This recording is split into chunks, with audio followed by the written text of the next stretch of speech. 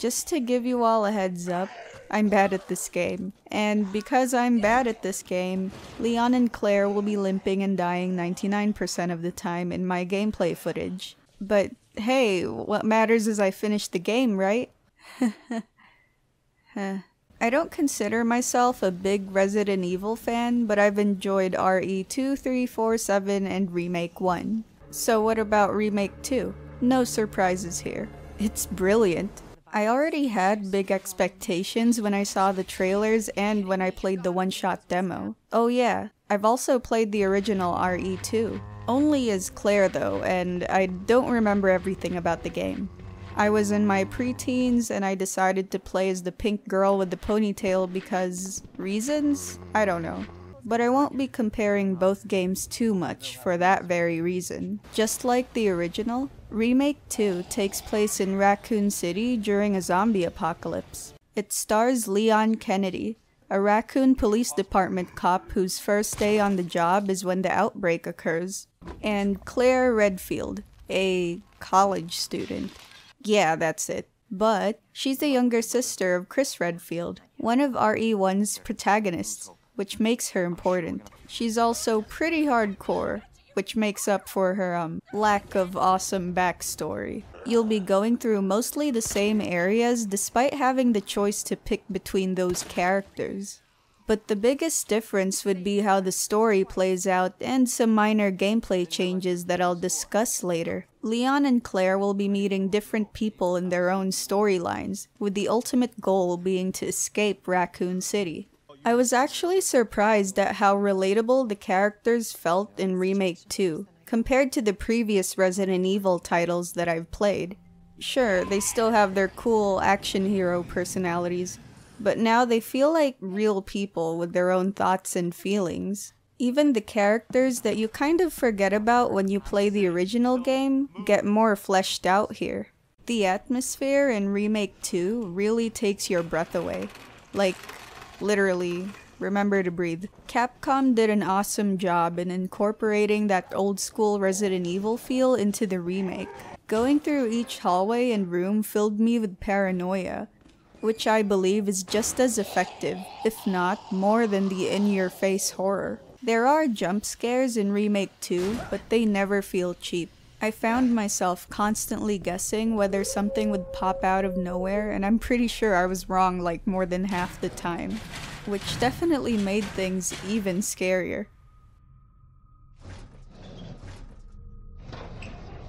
Now I rarely replay games as soon as I finish them, but I consider Remake 2 a big exception. You can choose to play the game by starting with Leon and ending with Claire, or the other way around. Or you could just have one playthrough, but I don't recommend it because you'll be missing out on a lot of details. Depending on what you choose, there will be differences in the story and character interactions, so the game has enough variety going on for multiple playthroughs. You'll have to play the game 2 times to see the true ending.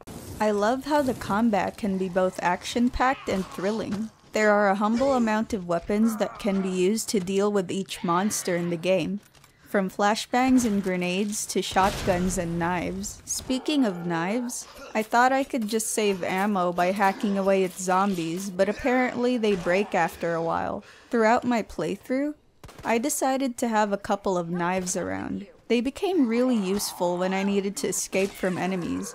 The only problem would be retrieving them, so yeah. In Resident Evil, you usually start in one location that you'll spend a few hours in, finding resources and managing them. Solving puzzles will give you access to new rooms and areas to progress through the main story. Reading notes and flyers will give you more backstory on characters and details of the outbreak. In addition to that, they provide various clues to unlocking things like padlocks and safes, which reward you with supplies or even powerful weapons.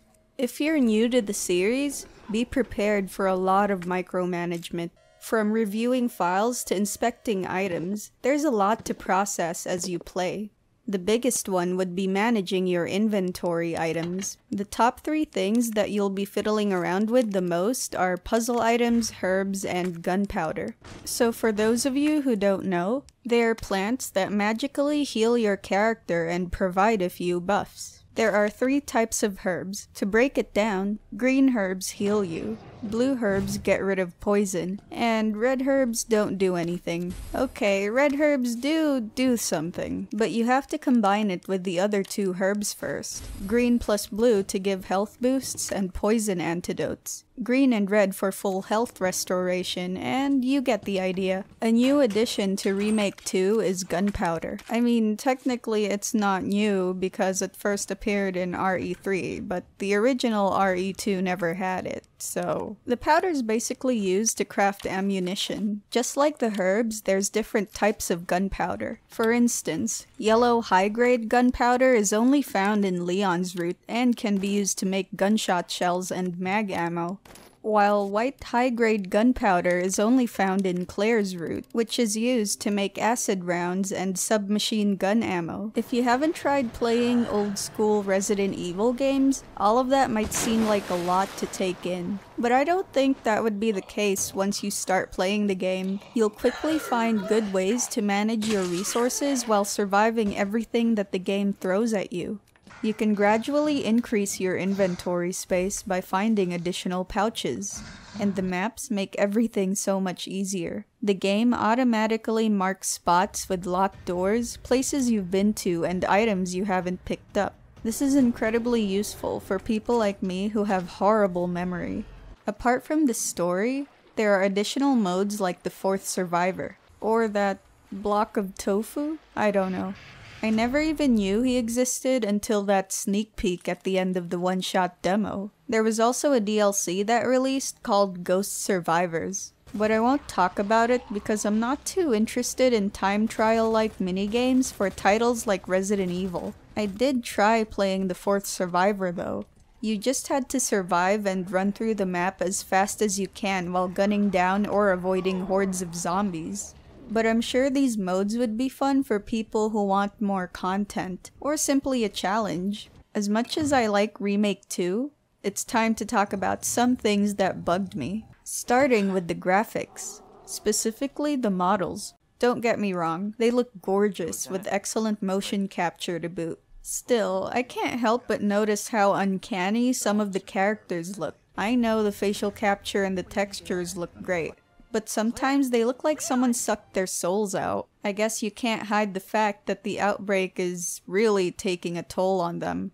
And about the Tyrant, he was terrifying when he first appeared, but he eventually turned into a big, unbeatable guy chasing you to hinder your progress cliché. It was especially apparent in my B playthrough of Claire's campaign. Like, come on man, let me push those bookcases already! And did I mention how difficult the second run of Claire is? I felt so naive. Okay, I've played Leon's route, so Claire's is going to be a walk in the park. Oh god! Why are there so many lickers? Well, it's fine, I mean, I know where to go anyway. All in all, you might have guessed it already. Resident Evil 2 sets a really high bar for remakes. It improves and adds upon the original game, making it a great entry for first-timers and a nostalgic yet surprising return for fans.